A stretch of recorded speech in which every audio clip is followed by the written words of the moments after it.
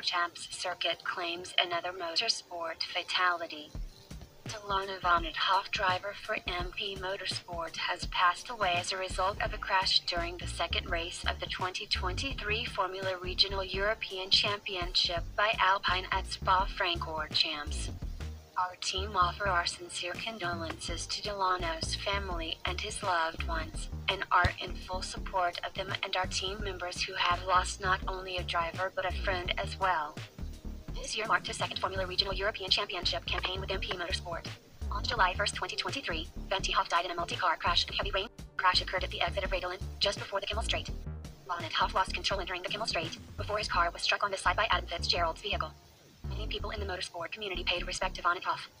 F1 driver Lance Stroll said that the accident was unnecessary and called for changes to the Spa-Francorchamps circuit, referencing the fatal accident at the same corner in 2019. The incident occurred 4 years ago. Anthoine Hubert was killed in a multiple car crash in an F2 race. F1 two-time world champion Max Verstappen joined him in calling the accident sad and unnecessary, but stopped short of blaming the circuit's design, saying it is easy to blame the track but looking at how wet it was. We have to look to the future to look in what we can do better to protect drivers. In late 2021 and 2022, renovations took place at Spa to improve safety after a series of serious accidents to this section of the track, including in the W Series and the Spa 24 Hours.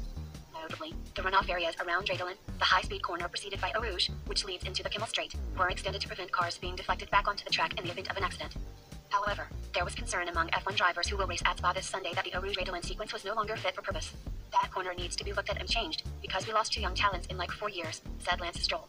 We're going there this Sunday. Every time we go through there we put our lives on the line. We have seen something bad happen. It's not right. His feelings were echoed by Alpine's Pierre Gasly. It reminds me of situations I've been in the younger categories in Spa, he said.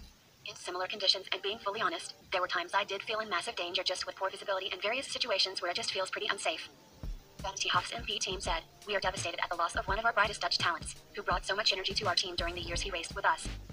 Formula One CEO, Stefano Domenicali, said, "Dilano died in pursuit of his dream to reach the pinnacle of motorsport. Along with the entire motorsport community, our thoughts are with his family and loved ones.